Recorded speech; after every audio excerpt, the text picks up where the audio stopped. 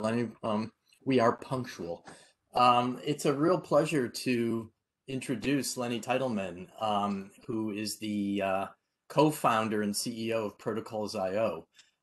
Lenny has over a decade of computational experimental biology experience, and I hope he tells this story. He did his graduate studies at UC Berkeley, and it was his struggle with correcting a published research method as a postdoc at MIT, which you just mentioned, that led him to co-found Protocols.io.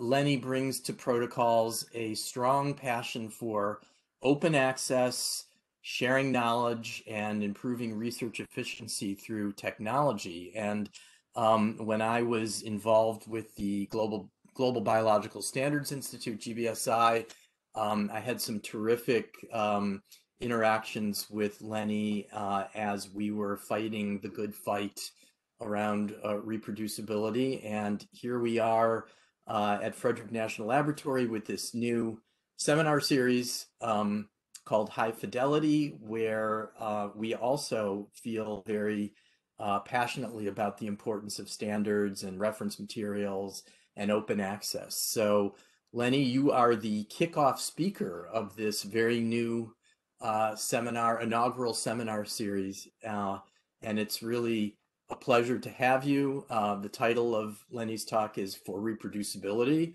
We need the methods behind the data. So it's all yours. Thank you. Thank you so much, Len, and thank you everybody for taking the time to attend. It's an absolute pleasure. I will spend most of my time, not specifically on protocols.io, but just talking about method sharing in general, the challenges of doing it, the issues behind it. I'll talk a little bit about protocols.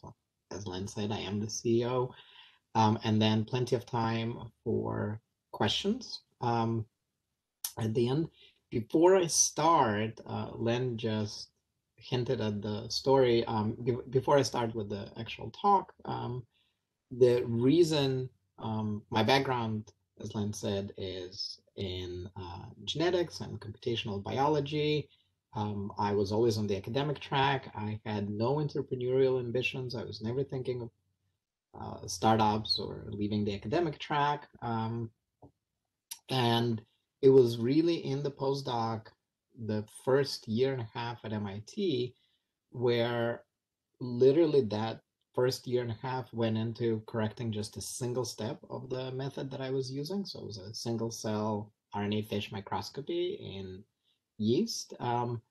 And it was working beautifully on wild type, but the collaborator's strain from Harvard Medical School, I would put it under the microscope and I saw no RNA.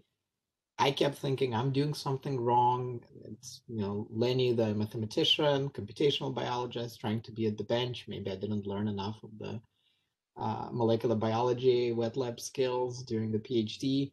But then I ended up going to the Harvard lab, doing a northern blot, seeing tons of RNA with that yeast strain, coming back to the MIT lab, putting the other half of the culture on the microscope, and I see nothing. And it took me a year and a half to discover that just one step, right? Instead of a microliter of an enzyme for digesting the cell wall, we needed 5. Instead of 15-minute incubation with that enzyme, we needed an hour.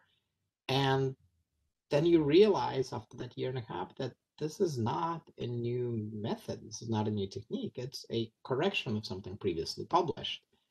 And that means that I don't get any credit for that time of the postdoc. And more importantly, everybody else who's using that exact same technique is either getting completely misleading single cell results or has to spend a year or two rediscovering that modification, right? And so eventually I became obsessed with creating a central place where it's easy to share these details and keep them up to date. But that's the Lenny sub story. But I usually start my talks with one of my favorite tweets from a postdoc at UC Riverside, who is talking about reading a paper, and he says, looking for a protocol in 97 paper, as described in 96. Finds 96 paper, as described in 87, finds 87 paper, paywall. And that's a very common and frustrating experience when reading papers. It's not just a biologist. Here is similar complaint from a physicist. Devices were fabricated as previously described, previously described, previously described. Original reference, devices were fabricated with conventional methods. So this is, I bookmark these as I come across them, and I would spend the next hour and a half just going through all of them in my collection. So reach out to me if you're interested in seeing the other tweets along these lines.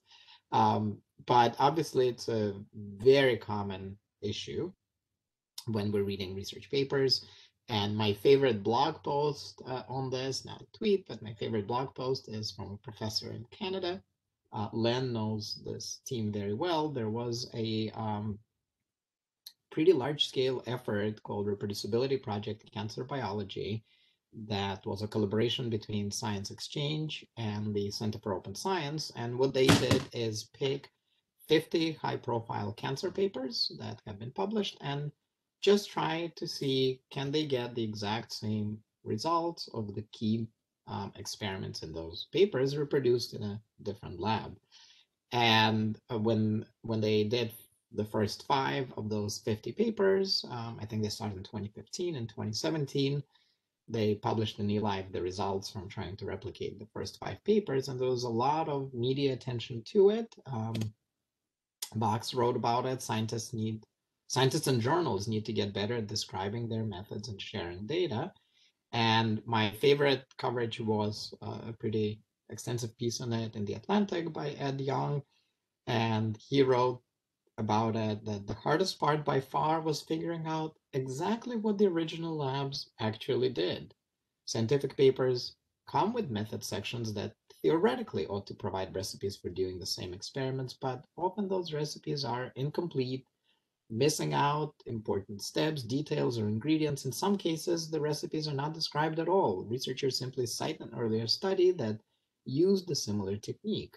And further on in the article, he quotes Tim Arrington, who was leading this from the Center for Open Science side.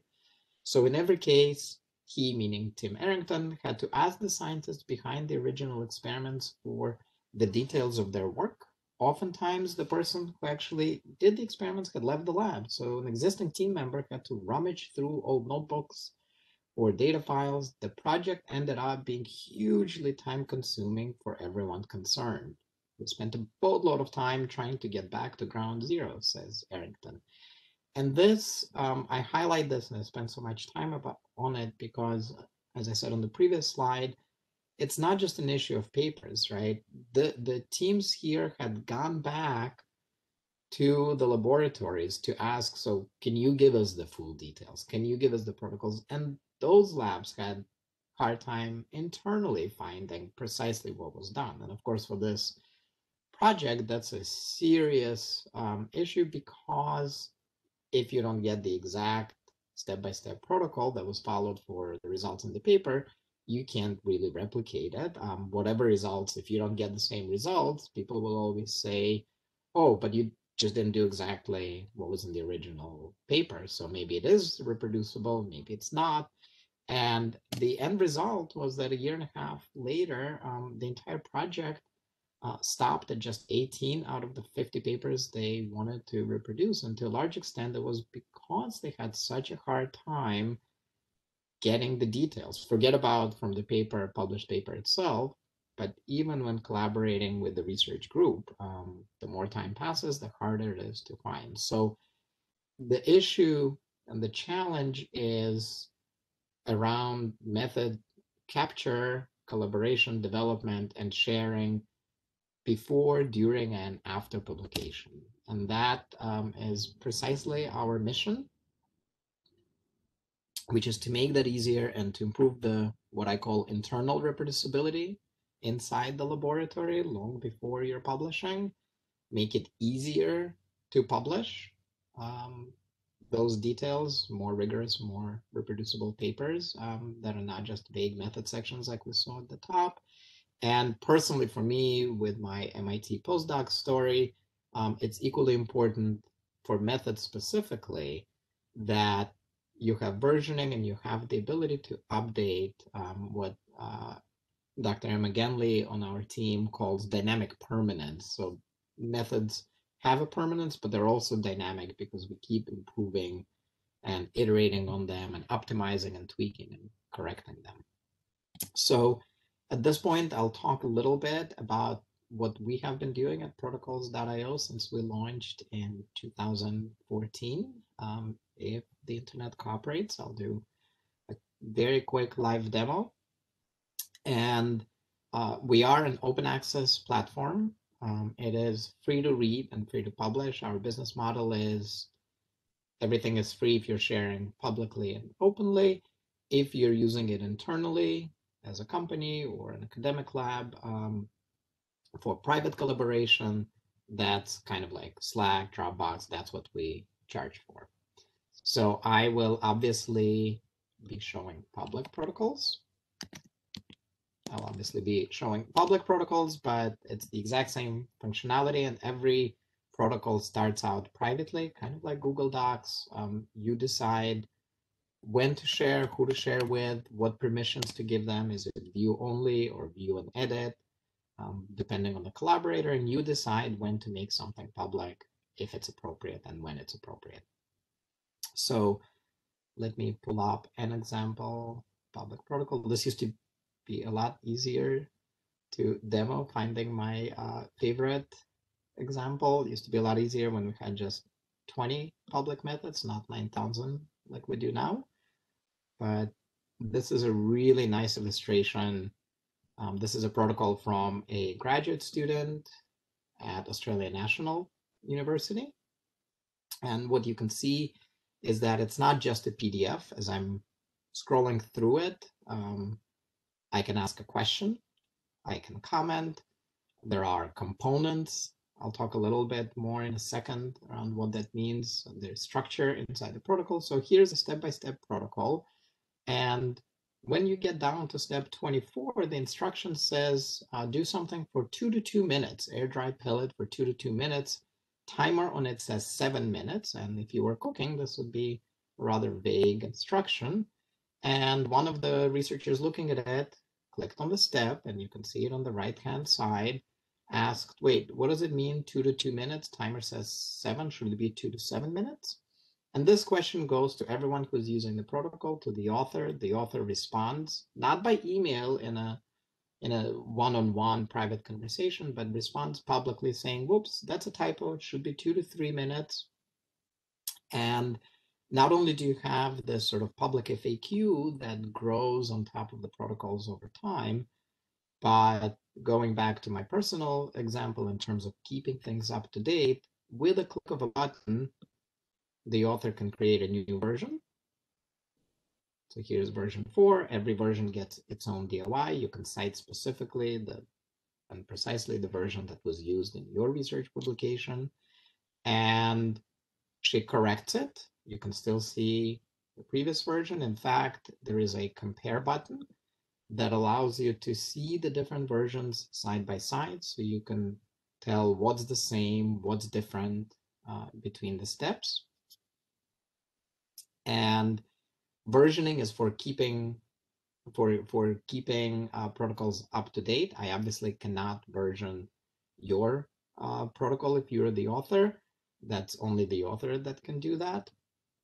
But there is forking functionality. So every public or private protocol on protocols.io is sort of a template. I can click this copy fork button and I can clone this. So if you're working with liver tissue and I'm working with lung cells, we might have slight tweaks, and I can make a copy of your liver protocol. It becomes editable for me. I can use it internally, modify the 1 or 2 steps that need modification, and then if and when I'm ready, I can share it publicly. We try to give credit to both the original and the authors of the fork. So in fact, this protocol is itself a fork, and you can see under the title, it says this is forked from another protocol, from another team, as you can see in here. And the same compare functionality applies. And one of the last things As I said, I wanted it to be a really brief demo. One of the last things in terms of the functionality on the protocol itself is that for wet lab protocols, we have, I think, 5 to 10% of the public protocols on protocols.io are computational workflows. Code still goes on GitHub, but this is a way to detail the pipeline. So if you're running BLAST, you can say what parameters, what cutoffs, what e-value, which data set, which assembly of the genome did you use in your analysis. So you're capturing the exact flow of the computational pipeline. But for wet lab protocols, which is the majority of what is on protocols.io, there is a run button that actually allows me to step through the protocol as I'm doing the experiment on that particular day. So it's sort of like a checklist cooking app. I'm on step 1, step 2. If there is a timer, I can start it on my iPad or Samsung tablet right in the fume hood. And you, importantly, as you're going through the protocol, not only do you see where you are, how much is left, what's next, but if you change anything, kind of like a lab notebook, you can click edit and you can say, actually, I did it for 10 minutes instead of 5 minutes, or I did the experiment at room temperature instead of 30 degrees today. So you have a note of how exactly you did it on that particular day. And the last thing that I wanted to highlight is that it's not just a repository when you make something public with thousands and thousands of protocols, but we also have communities that allow you to organize the methods that have been developed and collaborate with others in the community. Just like protocols, the workspaces can be visible or invisible, public or private. And so here's an example of the Human Cell Atlas method development community. It's a public one. Anyone can join it. And you can see there are almost 500 members. If you go to publications, you can see there's 170 of them. And what you can see is there are really robust discussions. Well, this is our most commented protocol from 2017 from the Hennekoff lab at the Fred Hutch. So don't get scared if you share something on protocols.io. It's unlikely you'll have 1,000 comments. That lab and Steve Hennekoff are particularly involved in method development, engaging community, answering questions. Most protocols are like preprints on bioarchives. Some have questions, some do not. But the beautiful thing around organizing methods for the community inside a single workspace is that you can see all of the discussions. If you're a member of the workspace, when a new version of a protocol appears, you will get an alert. So you can see this protocol from WashU is on version 8. So you'll know when there is a new protocol, when there's an update, when there's a discussion that's happening. People share resources, whether it's Edgene, ATCC, computational tools. So this is a space, especially if you're new, when you're joining as a new postdoc or a new rotation student, this is a space to quickly get up to speed on what are the methods that people are using, what are the discussions, what is and isn't working. And this is one of the organic groups that obviously, for obvious reason, became quite popular over the last year, but it's another great example of a community where you have 500, half 1,000 scientists, a lot of protocols around both testing for coronavirus and doing research, sequencing, and because of how rapidly this particular field is moving, right? There's a lot of versioning, there are a lot of discussions, a lot of collaboration conversations that are happening here. So I'll stop there with the demo and just finish up with a few more slides and thoughts. And of course, we have a lot of functionalities. As I said, we went live in 2014. I'm not exhaustively showing you the powerful editor that we created for really capturing reagents, videos, and side steps. That's something that helps a lot with reproducibility and explaining the technique to someone else. You can just take a video for 10 seconds on your phone, drop it into a step, And if an image is worth 1,000 words, videos are priceless in word count. And in terms of our adoption, this is the number of researchers every month that are creating protocols. So we're growing at about 1,000 new public and private protocols every month. There's over 9,000 public ones, over 30,000 private ones, and there are over 500 researchers monthly that are creating and sharing methods. The graph starts in 2014 because if you go out to 2014, it's just too depressing. So I don't want to see what it was like in the beginning of the startup days. There are a lot of organizations that encourage use of protocols.io. There's over 500 journals that explicitly have protocols.io in the author guidelines. When you're submitting a paper, they encourage you to put a link to the detailed protocol in the methods section. There are more and more funders that recommend or require grantees to share protocols, and often specifically, these are all ones that specifically recommend protocols.io.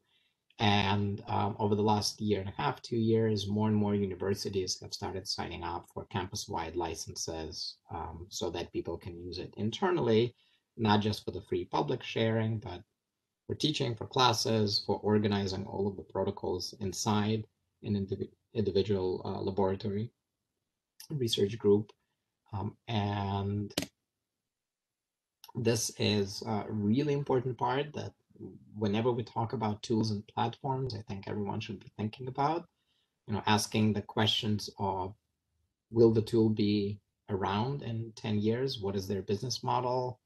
Are they sustainable? Will they be around in 10 years? Will I still be able to see whether it's for-profit or non-profit? These are all important questions to ask. What's being done for preservation? And so everything that's public on protocols.io, we send to the CLOCS, sort of digital library, long-term preservation archiving platform. We also mirror everything on GitHub and on the Internet Archive. We make it easy to export all of your private protocols, and we have well-documented public API that allows for integration from other platforms. And just moving back a little bit from protocols.io itself, you might be thinking, well, the key part is sharing details, and maybe it should just be a supplementary file, a PDF, coupled with a paper. And I'm obviously biased if we talk about this, but I do think there's a good reason to use repositories. This was an article in The Scientist, as you can see in the title, The Push to Replace Journal Supplements with Repositories. And this article focuses, you can see, broken links, clunky formats, outdated platforms that have authors and publishers turning to alternatives. This focuses more on the common occurrence of journal moving platforms from Highwire to Oxford University Press or vice versa, and suddenly all of the supplementary materials disappearing. The PDF is still there, but the supplementary files are gone. But I think that there is an equally important reason to use repositories, and protocols.io is not the only one. Nature Springer, before it was Nature Springer, Nature in 2006 launched Protocol Exchange, which is an open access repository of methods. Obviously, there are more generalist repositories aside from protocols.io and Protocol Exchange. There is Zenodo, Figshare, so there are other places where protocols can go. What's really nice about putting your methods in a repository and then linking to it from the methods section is it lives with other protocols, right? And so the reasoning is the same as putting our sequences in PDB or short read archive, right? And CBI. You don't want it on different lab websites. You want the sequences together so that you can search against all of the proteins, against all of the genomes, right, in one place. And great illustration for it is this exchange with a researcher from Chile asking, I'm looking for someone with experience doing RNA extraction from primary cortical neuron cultures. Anybody? And a postdoc from UCSF says, oh, from the 5 or 6 on protocols.io, the basic trisal protocol here should work. You just need to adjust volume and cell number. And what I love about this example is that if you look at the paper itself, it's a paper in GigaScience on the genome of a parasite of three-spined stickleback fish, right? The protocol has nothing to do with cortical neuron cultures, which is the germ of the question here. And if the authors, in this particular case, in this GigaScience paper, if the authors had instead used just a PDF supplementary file, chances that this researcher who is working on cortical neuron cultures is looking at three-spine stickleback parasite paper and bounces across this protocol are close to zero. So that's, I think, one of the most important arguments for using repositories when you are sharing publicly. It allows for that dynamic permanence. It accelerates science and lets people discover the protocols better. And I think one of the other things that are really important, to keep in mind, I mentioned that there are different platforms where you can where you can manage to share protocols. I am partial to protocols.io for obvious reasons, but regardless of what platform you're using, this is an obvious point, but it's something worth highlighting. Just because you shared something, it doesn't mean that it's reproducible.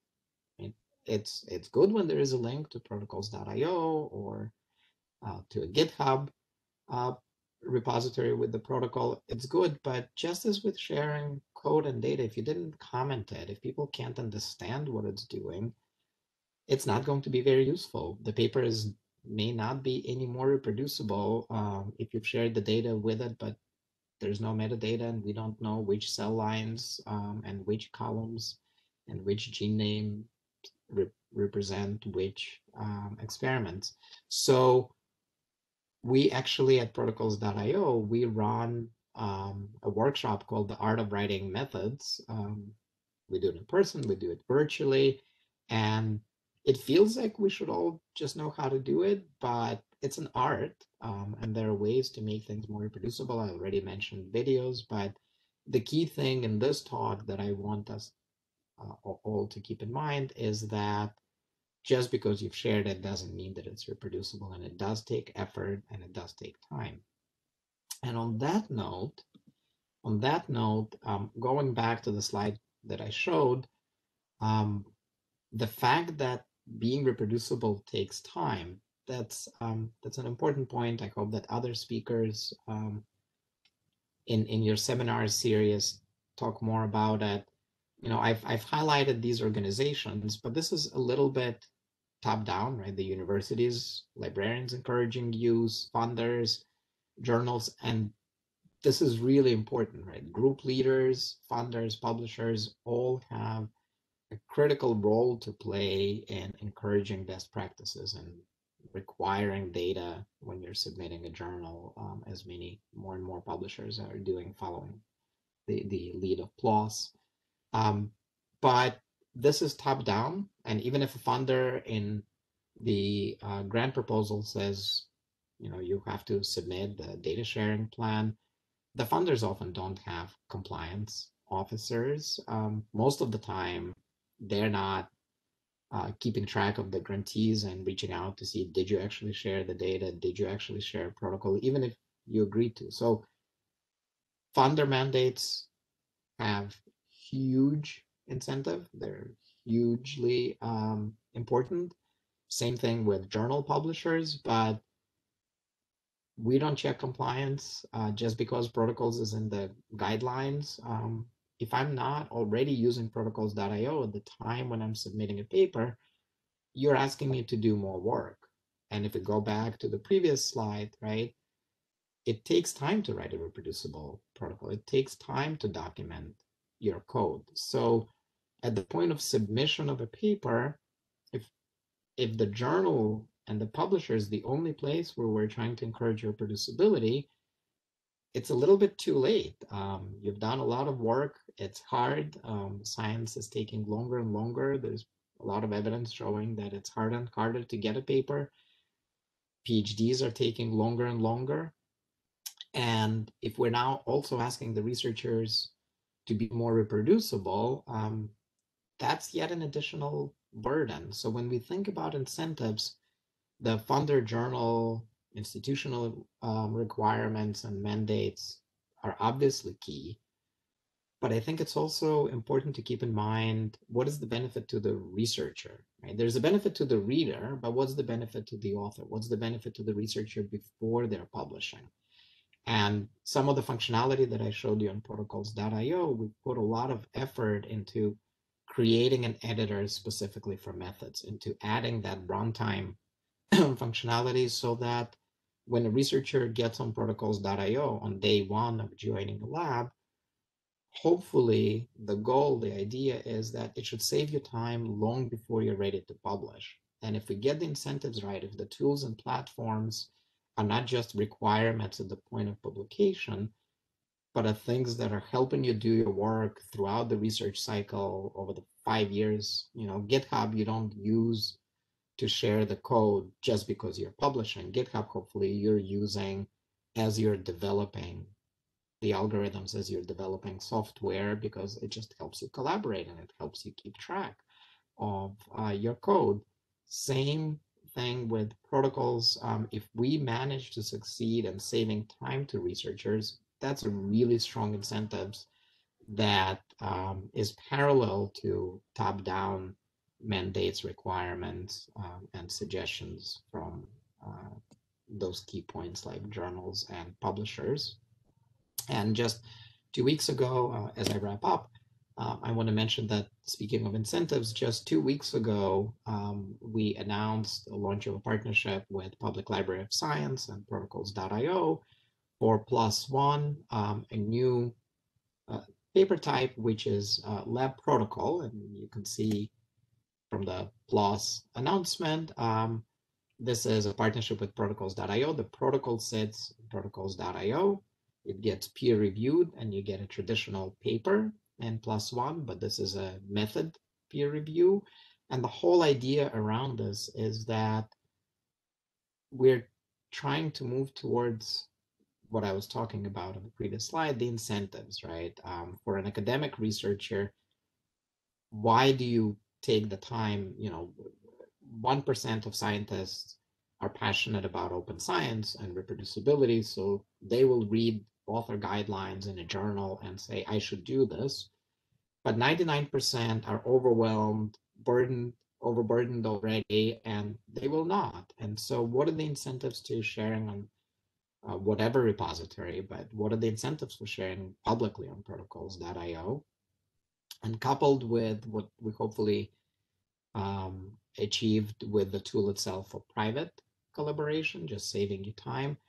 When you're publishing, things like this initiative with PLOS, hopefully are giving more recognition, right, and credit for the method development, for the painstaking work of tweaking that one step over a year and a half so that you do get a publication out of it. And it's not just a footnote, a side note in the method section of a bigger paper. So we're trying to reward the scientists, we're trying to give them credit. And I do think that we can talk more in Q&A or in the roundtable that follows. I do think that incentives are key for improving reproducibility. And with that, I want to acknowledge the small but amazing team on protocols.io that if you're playing around with protocols, if you're using it, we really welcome feedback. You can email me at lenny@protocols.io or info@protocols.io with questions, but we take suggestions, feedback very seriously. We welcome it, and that's what helps us to build a platform that works for you and not just for my former self in the lab.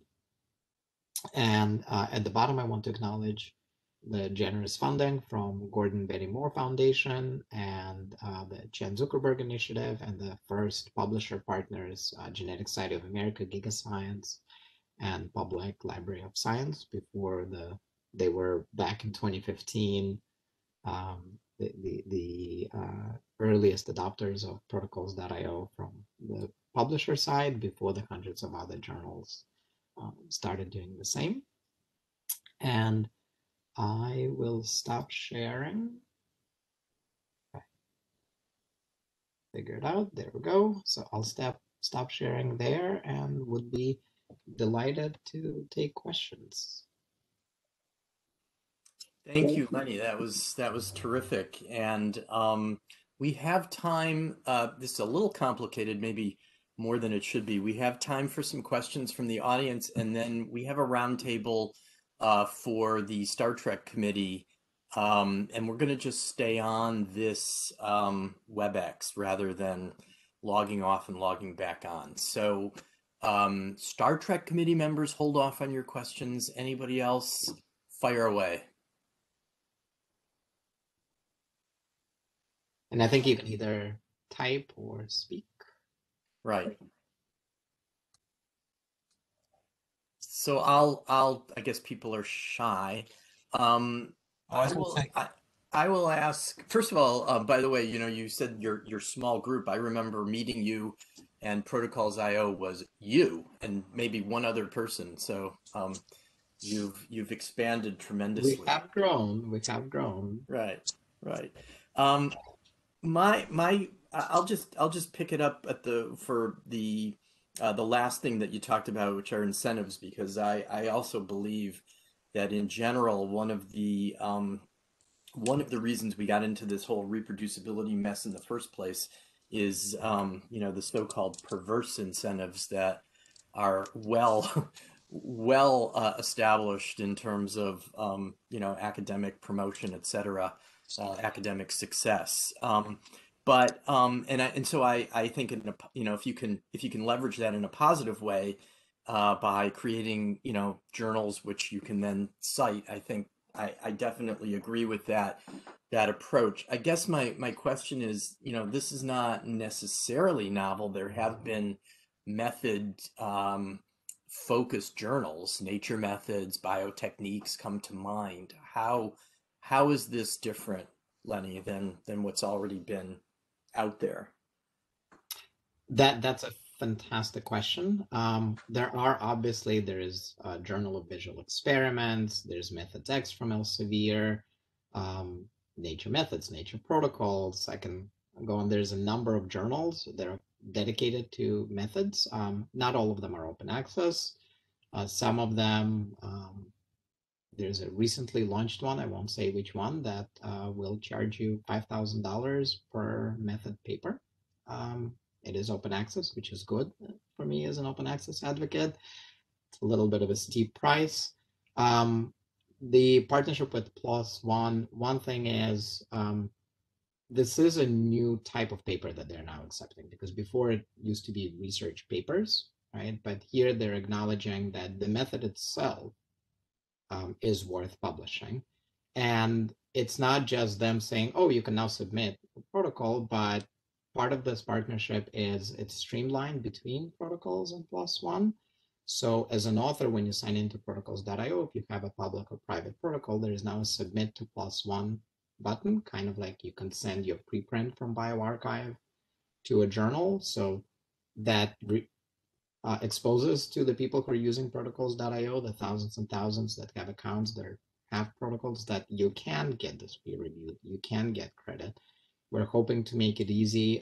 The other part of the partnership with PLOS One is that if you have existing protocols and you're not on protocols.io, if you come and submit to PLOS One, you can actually send your existing protocols to protocols.io. We have an editorial team that helps to put it in privately. We'll share with you. So it's a beautiful partnership where we're trying to encourage publishing the methods inexpensively, open access, providing value, and then the protocol doesn't just show up in a journal, it's done, because as I was trying to highlight throughout the talk, protocols evolve, right? They're growing, evolving creatures.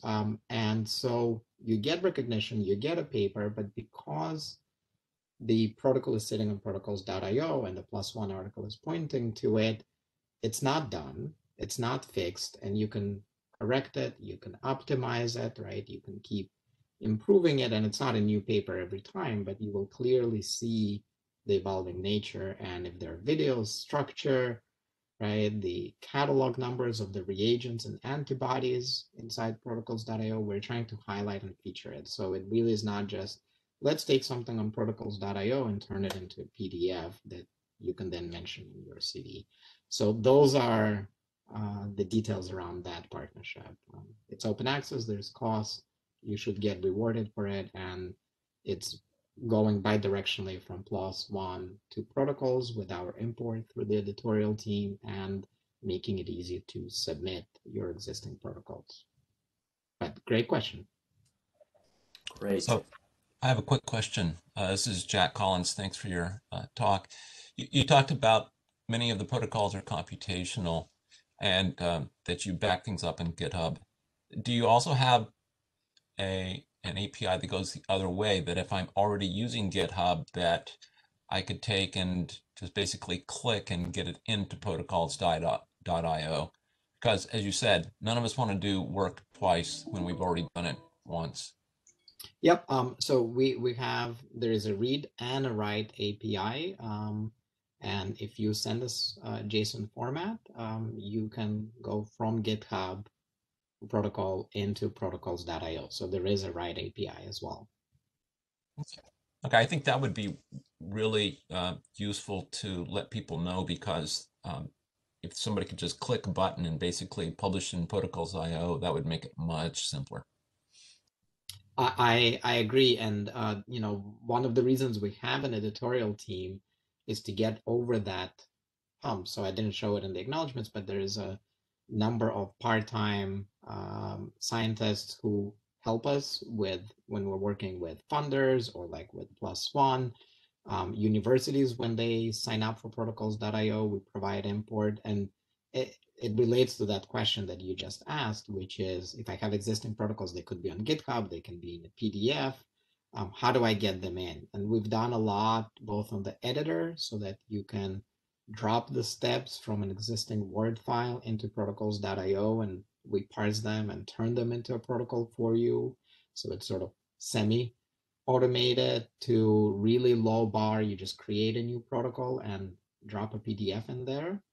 And then later come back and make it step by step, or you know, that next step, which is supporting API-based writing. But the challenge, it's not just incentive. The challenge is there are different lab notebooks, there are different formats, and it's not trivial, particularly for scientists, or as we keep talking about in this hour, for scientists who are really busy and are being asked to do a lot. It's not trivial. Even if you build the most beautiful tool that saves you time, you still have to create an account, you still have to get your protocols in. So that's why it's something that takes a while. But I appreciate the question. Yeah, that's exactly why we have the API for writing to protocols.io. Yeah. One of the areas of specifically that we're running into where it's difficult is in AI, because there's so many different ways that you can run things, and so many different parameters. And one small change anywhere changes the results. And the robustness of the field is going to require something like this. I agree. And as I said, I was doing a lot of bioinformatics and genomics in the PhD and postdoc days, and it makes a difference both for wet lab and computational pipelines. Those details. Other questions? There's a question in the chat. I have a question in the chat, which is, can you track citations of the protocols? And why is there a raccoon for the logo? Is there a story there? So really good question for citations of the protocol. A lot of people ask us for it. We do check for protocol mentions in open access papers that are in PubMed Central. Unfortunately, most papers are still published in subscription journals. We don't have access. People will often, even those publishers that have been opening up their citations, even in their journals, most often you'll see the protocol as a link with the DOI, not as a formal citation, but as a link in the methods section. So unless we have full text access to,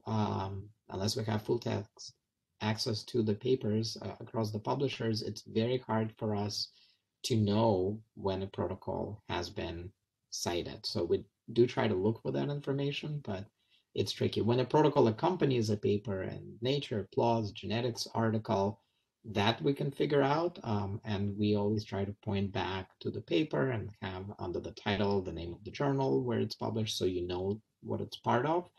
But over time, as you accrue usage and citations to a particular protocol, that's still hard for us to track because we're not in an open access world. And then there's a question about the raccoon logo. Excellent question. There is a story. When we rebranded, I think a year and a half ago, we used to have just a simple double check mark as our logo. There are multiple reasons for the raccoon. I tweeted about it. One is that the Latin name for the species, the Latin name for the species is Procyon lotor, which means wash your hands. That's not exactly what they're doing, but if you rearrange letters in there, you can spell protocol. It's actually protocol-y, but that's cute. The other thing is they have great manual dexterity, which is what a lot of wet lab biologists and chemists need to do their experiments. And I think the third and most important reason is raccoons are really good at finding free food, just like graduate students and later on scientists. So for all those reasons, we went with the raccoon as our logo and mascot. And there is another comment. Hi, Lenny. Great stuff. Any move toward a Yelp review, like feedback to weed out crappy protocols? Oh, that's another fantastic. I love the questions, by the way, here, and I love that we have time for it. If you don't mind, let me answer that because that's a really important question. How do you weed out crap? We're not a journal, and we have partnership with PLOS One. There's peer review, but even peer review, right? Like, as wonderful as peer review is, it takes time to figure out if a method really works outside of the lab that developed it. I always say that real peer review of protocols takes time and happens in other people's hands. So when you have multiple protocols, how do you know which one is likely to work? And if I do a search for trizol, there will be multiple results. So just RNA trizol extraction, we have 30 results for it. Which one is likely to work for you, right? And it's a really good question. So one thing we do have is a sort of thumbs up, and the question that was asked was, do you have a Yelp like? We don't want people to say this is crap. We are not a journal that will certify a protocol as works or doesn't, but what we try to do is accumulate enough information and knowledge around the protocol to tell you which ones are likely to work or not. Right? So if we go to this one, there are, under the title, several people have clicked works for me. We have some protocols where 30 people have clicked it. You can see what are their names. We don't want the authors coming back and all of their lab clicking works for me. So when you publish a protocol, we ask you, is it working? Is it in development? Is it a negative result? What is the status of it? If you say it's working in our lab, that's one vote, but then hopefully over time, more votes build up.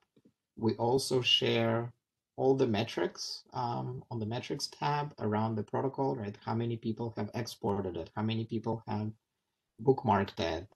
Are there forks on it? Are there discussions? So we can't tell you as a platform which one does and doesn't work. We don't know which one is crappy. I mean, some things you can see.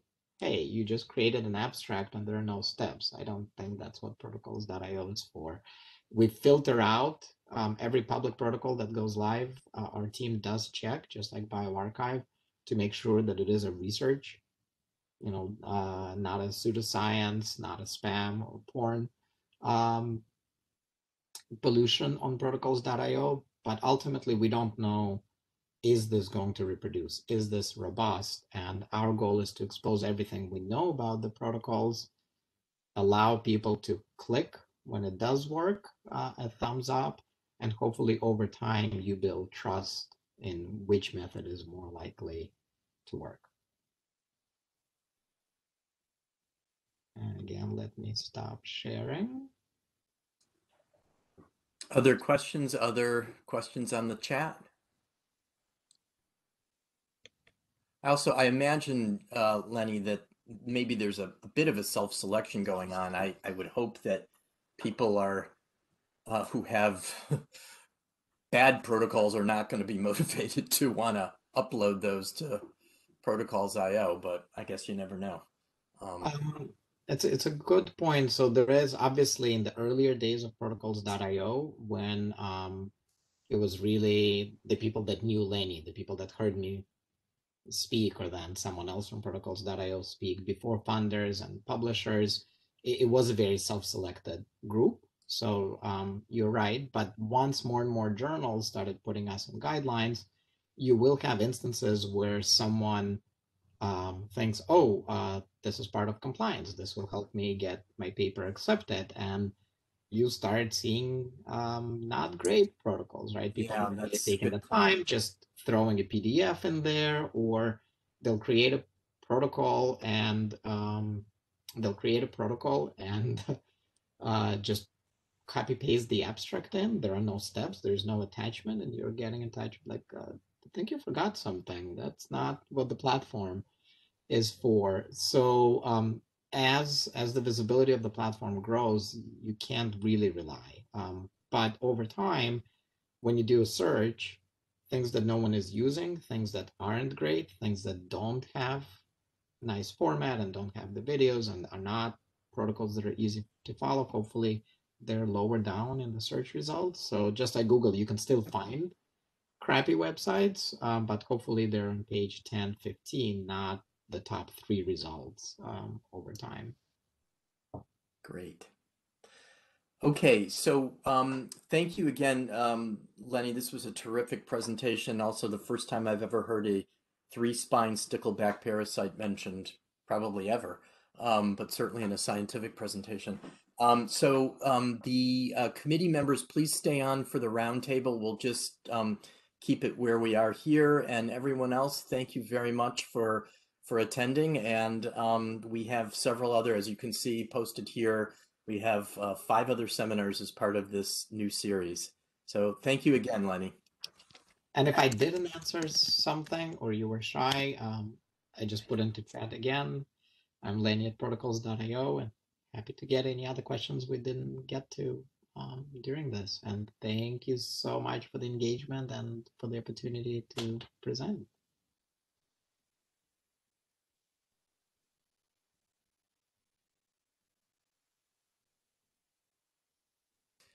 Okay, so we'll see how many people stick around.